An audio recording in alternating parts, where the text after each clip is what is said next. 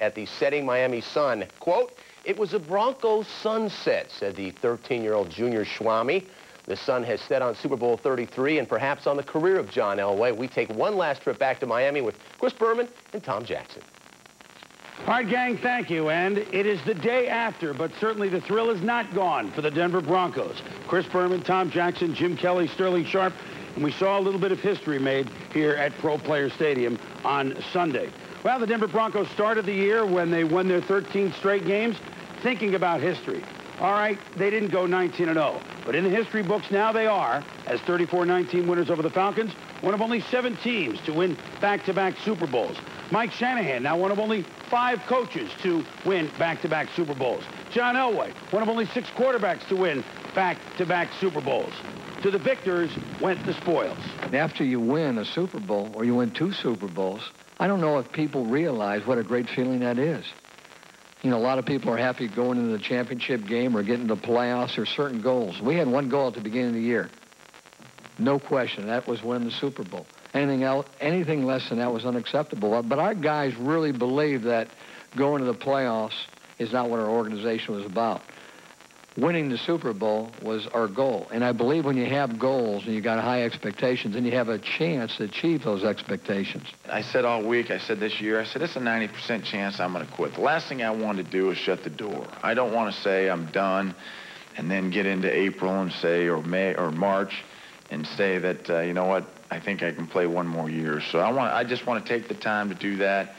And not close the door if the opportunity is still there. Tommy, of course, you were there on Monday morning. You saw Mike Shanahan, John Elway, obviously all smiles, maybe the toothpicks in the eyes, just a little bit. I mean, you are up a little bit late after winning the Super Bowl. I thought when they won last year against Green Bay, it was a relief. It was a hallelujah. I mean, it was a marvelous game, of course. This time, 2 in a row, it's a Bronco coronation. A little bit more validation for this football team. I was in the locker room again for the game, and a little bit different than last year, a little bit more confidence this year, I thought, as they went out to play. But look, they played the way they prepared. The wide receivers did a great job all week of catching the football. They did that for John Elway during the game. John had a great week throwing the football, had a great game in Super Bowl 33.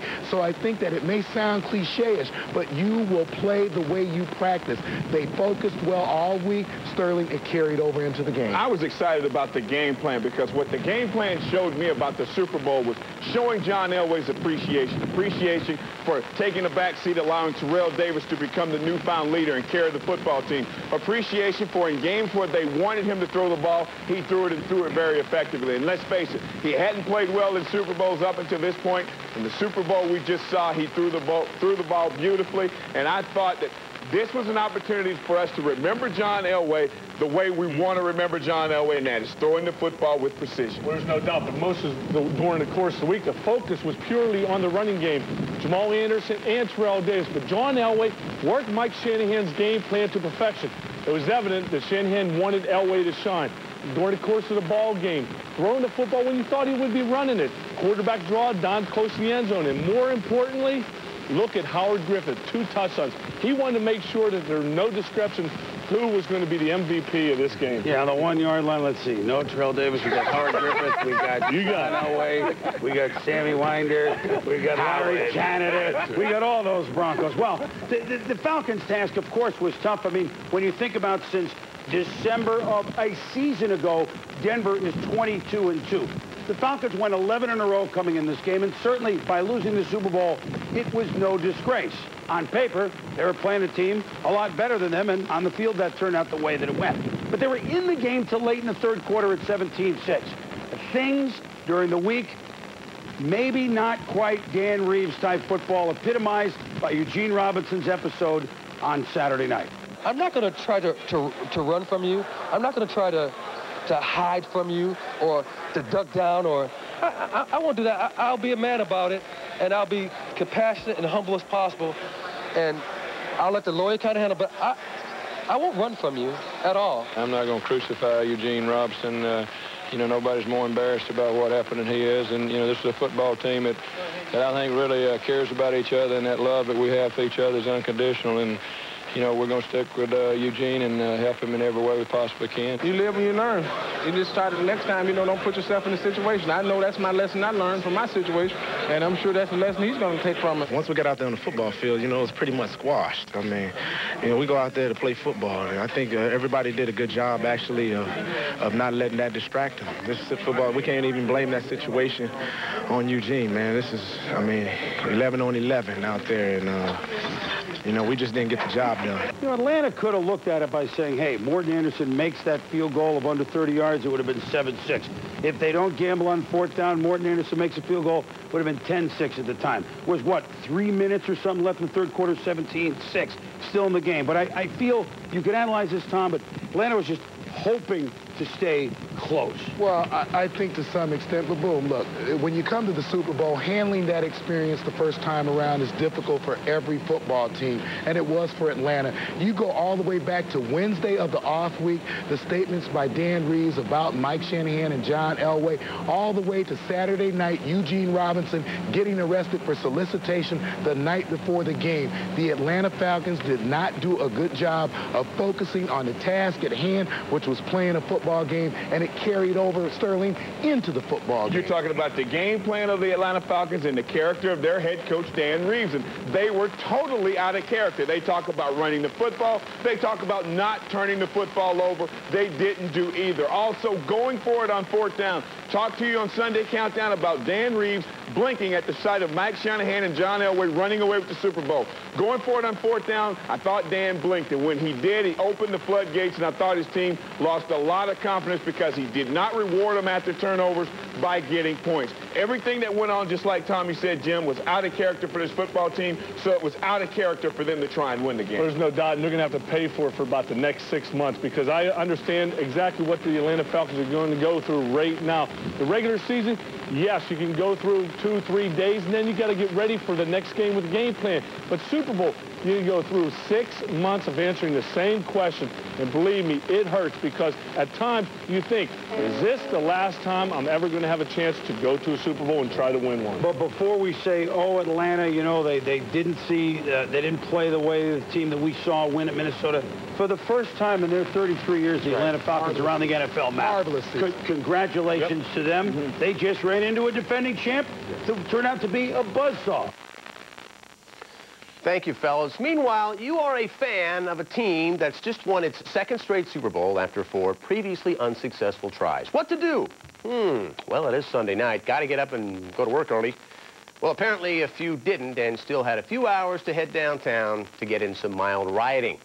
Yes, it was poor man's pyrotechnics, part of the unruly post-game festivities in downtown Denver, which soon resembled a war zone. A smaller but rowdier crowd than last year showed up, torched things, broke windows, and other things. Police soon showed up with tear gas. Some rioting folks came prepared with gas masks. The mayor's office says damage is extensive. Several people were arrested. Right below us, as a matter of fact. Well, the big machine is just starting to roll here on your 24-hour sports source, ESPN News. Pause for the cause, plenty more. That bridge for a while. I'm going to enjoy this win, and because that's what I've been working it's what he came back for, and what I've been working 9 months for. So I'm going to enjoy it a little bit. Most valuable player of the game.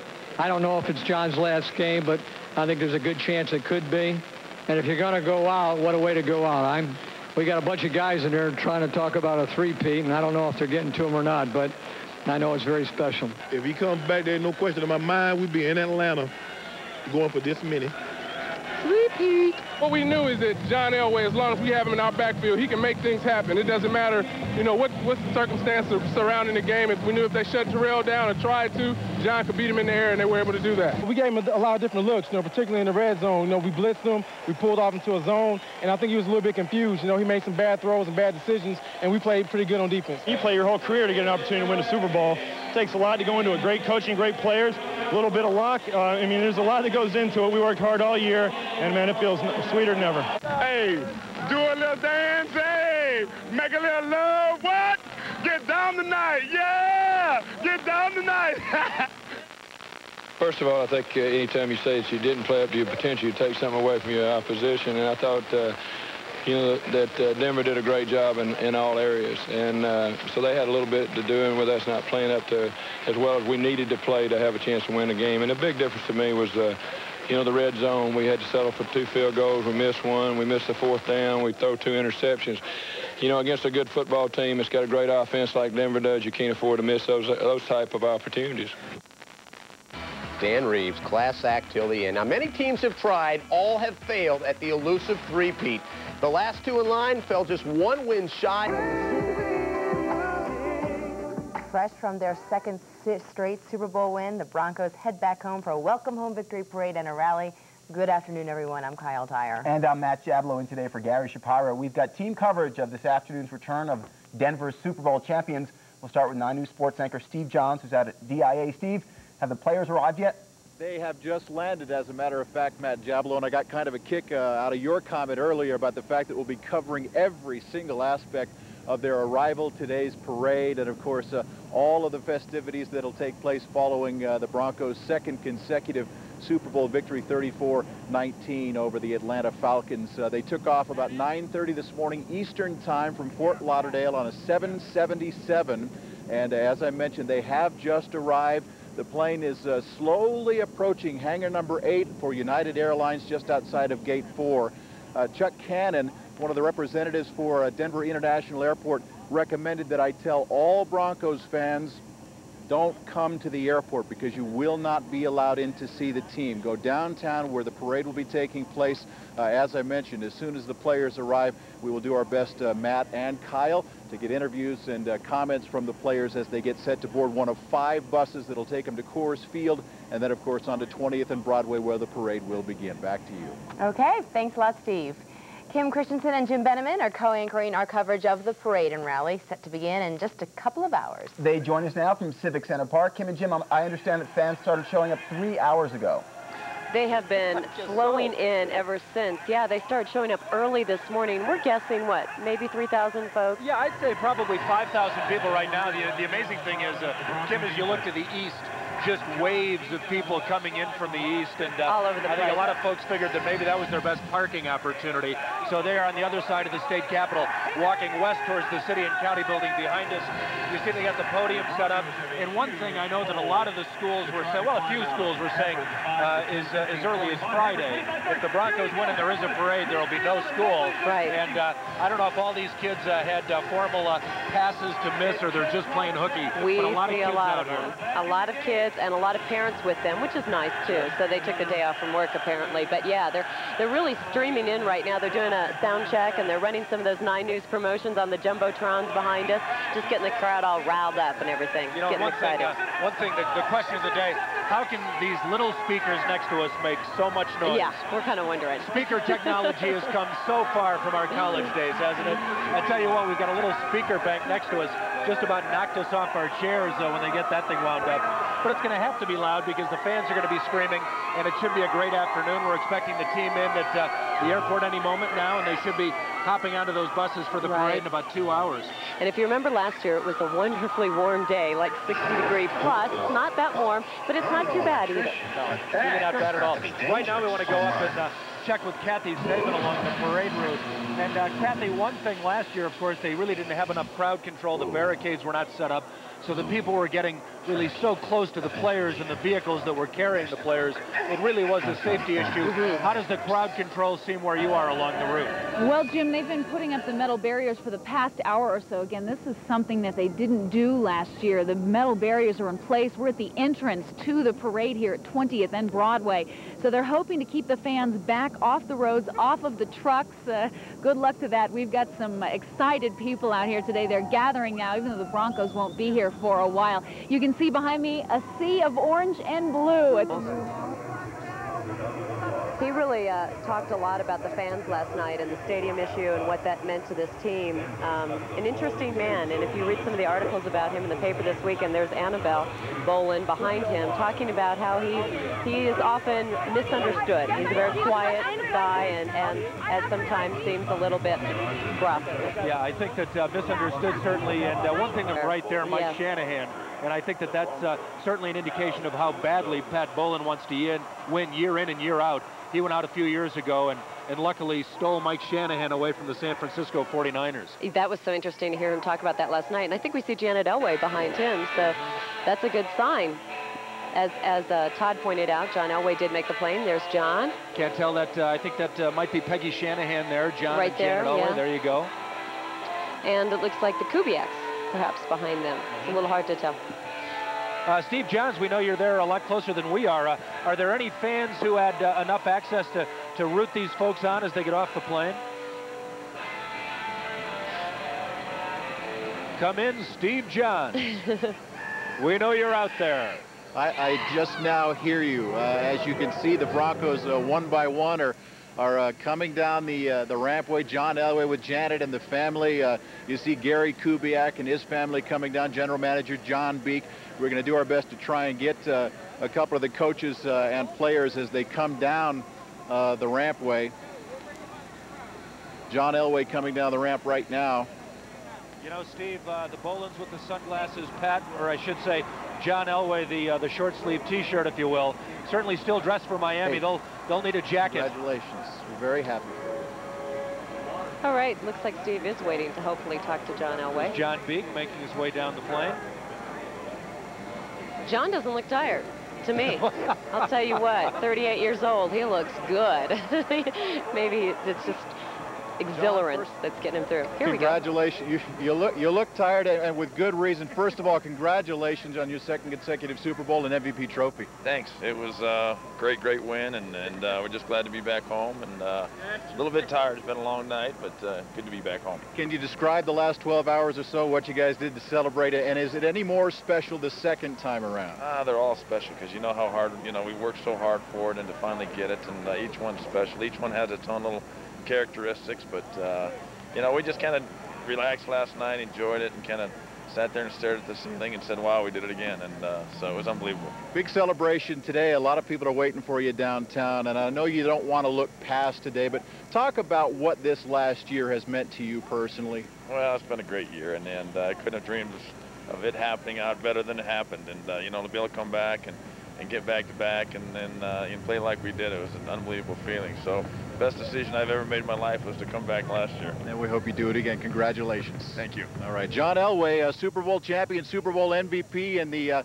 33rd Super Bowl in the National Football League. A lot more players, as you can see, making their way down along with their families, coaches as well. Everybody trying to find their way onto one of at least 5 buses, which will take them to Coors Field. The players and coaches will then arrive and board fire trucks at Coors and then eventually make their way down to 20th and Broadway. I'm not sure exactly who I'm throwing to. I'll just toss it in the air and hope somebody grabs it. We'll catch it. Steve, we're seeing some pictures of the fans that are waiting for those players right now. Some of them still haven't washed their face or their arms or bodies from the orange and blue that they apparently had on yesterday as well, or just reapplied it again today. That's right. Steve Johns, do you still have contact with us? Okay, I was going to say it might be kind of fun to go back and do a little bit more people watching as people come down the stairs from that aircraft. Right now we want to send it to our colleague Kevin Cork and describe your position, Kevin, and what you're seeing at this point. Jim and Kim, I am in the crowd, as it were. You know, last year it was interesting, about 650,000 people, but of course last year a different situation because it was a beautiful sunny day. I think fans had a better opportunity to plan to get down here, but as you might imagine, when you have 2-time defending world champions like Denver does, the fans will indeed make their way down. I got to show you one guy. His name is Victor. He's from Westminster. Victor, step on forward. Now, you're a diehard Bronco fan of the highest order. I just want you to show the fans what you've done to demonstrate your loyalty to the team. Go ahead and turn around and show them the back. World champions. And, folks, that's not tape, Tim and Jim. That's actually Victor's hair. That is what I call wild stuff. Now, if you've been here a long time like I have, you've suffered through the Super Bowl losses. How sweet is it to see a couple wins? This is great. This is great. We're happy. This is back-to-back. Can you believe it? Now, let me ask you this. Are your coworkers going to give you grief about having your hair like that? Not at all. They love it. They love it. They're all Bronco fans. Now, let me ask you, Candace, you're from Broomfield. Now, a lot of young people, you're about 18 years old, are taking the day off. Are you one of the many who decided to cash it in and come down here and support your team? No, we're definitely just going to be down here to support our guys.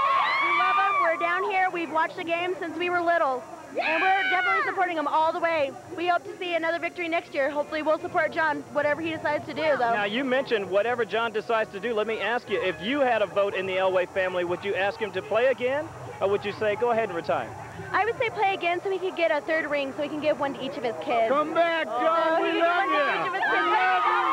Kim and Jim, that seems to be the consensus down here. Everyone wants John Elway to come back and play another year. At the very least, we can all expect him here at Civic Center Park in a couple of hours. Back to you for now. Well, you never know. Maybe he will answer the plea. You know, Kim, it was interesting in the post-game news conference yesterday. Somebody talked about the long bomb to Rod Smith for the touchdown and the excitement of winning back-to-back. And John Elway admitted, he said, you know, I thought this was going to be it, but I haven't made up my mind. This could add a whole new wrinkle since we'd have the chance to go back and go for a third straight, which no quarterback has ever done before. So you never know. With this guy, you just never know. He's so competitive. And we, in fact, shared some of the story that was done on the Today Show this morning with his family afterwards, and they asked them to vote. Jim Gray from NBC asked them to vote. And you saw Jessica was the only one that definitely left her head down, said, I don't want him to. We're watching Terrell Davis exit the plane now, too. Another great player that has meant so much to the city. Didn't necessarily, like, steal the game like he did last year, but just solid play once again, over 100 yards. I'm tired right now. You're tired. We'll talk about the last 12 hours. What did you guys do to celebrate? It's been a lot of celebrating going on, and not enough sleep going on. I know that. I don't think I've slept a wink. I get the feeling, though, that you would sacrifice sleep gladly on an annual basis to do this. I would definitely do that. This has been it's been routine the last 2 years, so it feels pretty good.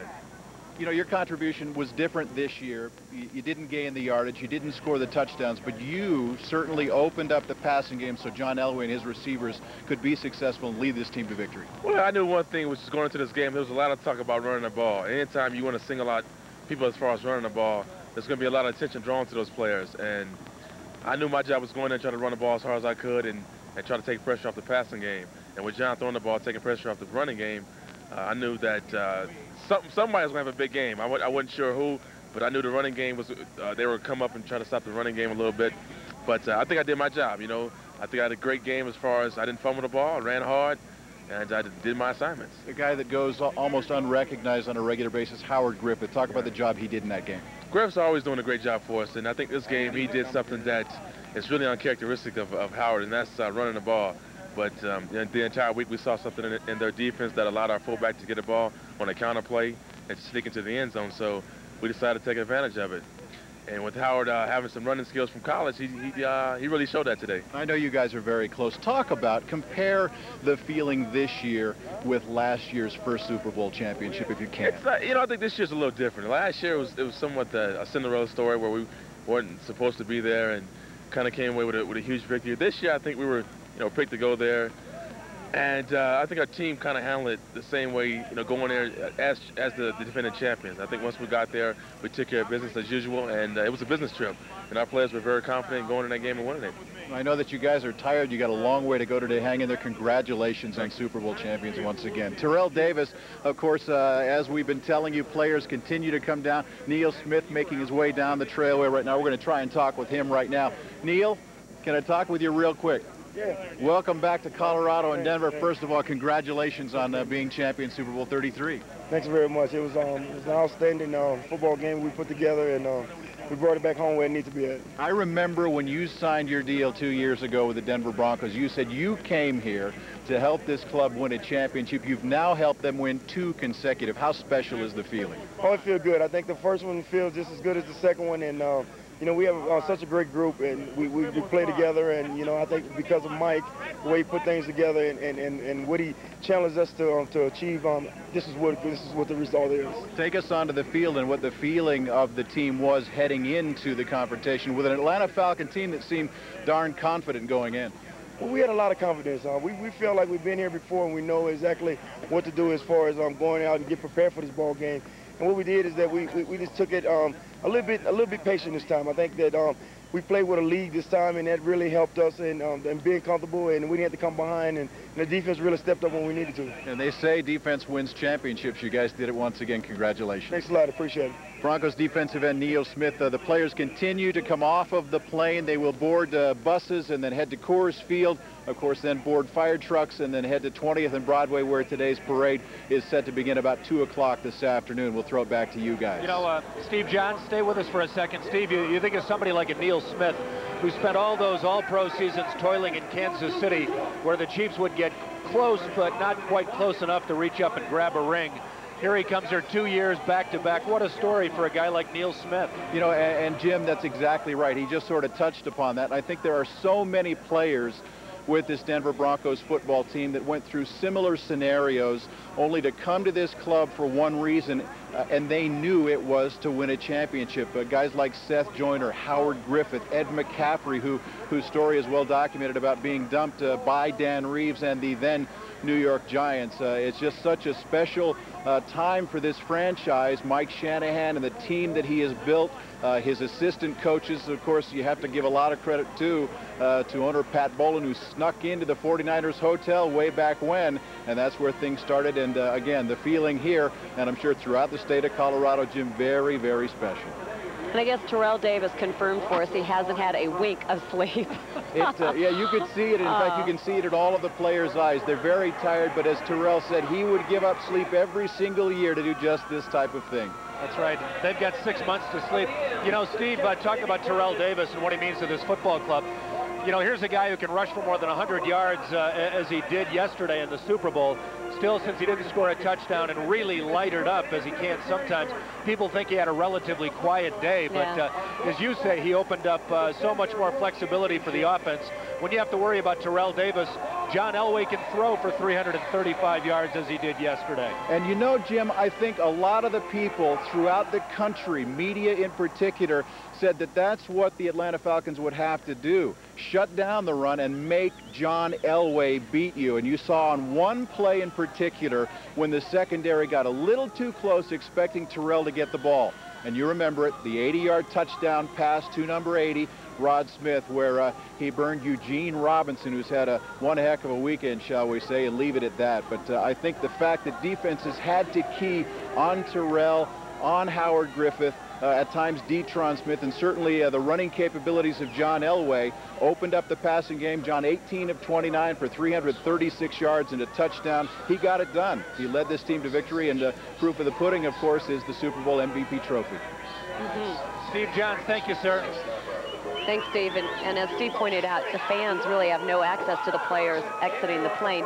Most of the fans are gathering here at Civic Center Park or along the parade route, and they are really filling up quickly here. We've been seeing some pictures of the fans.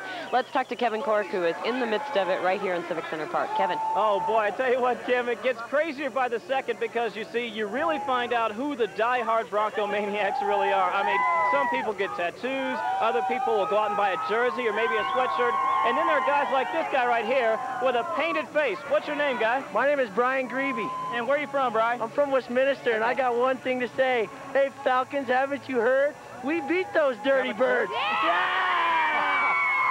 He's a poet, and he didn't even know it. Let me find out what your name is, and tell me, how long have you been a Bronco fan? Cork, can you hear us? Sometimes born. Oh, well, I love that. Me too. Let me toss back to Jim and Kim. Good Bronco fans. Back to you guys. Kevin, we'll get back to you in a hurry. Right now, we want to send it out to DIA. Right. Steve Johns is with Pat Bowlen. Steve. Well, I think, first of all, we've got a lot of great players, people that are really focused and real good individuals. And then you can't, I can't say enough about Mike Shanahan and the coaching staff. You know, they've just done a terrific job. What was it? And I know that Mike was an assistant coach for you and Dan Reeves when was here. That has all been well documented. But what was it that finally made you approach Mike Shanahan and say to him, I want you to be my next head coach? Well, you know, I had approached him when Dan left in '92, and he wasn't ready then. He spent another couple of years in San Francisco, which in hindsight was great because that 3 years of education that he had there was terrific. And, you know, I knew at the time that when he coached the 1996 Super Bowl, he was the guy. In your wildest dreams, when you bought this team back in the early 80s, did you ever think, I know that you thought, yes, it's possible, but did you ever really think that you would be standing here today as a repeat Super Bowl champion? You know, I think we all believed that we could get it done again. You know, I think we had a great off-season conditioning program last year. We had a great training camp. Obviously, the season started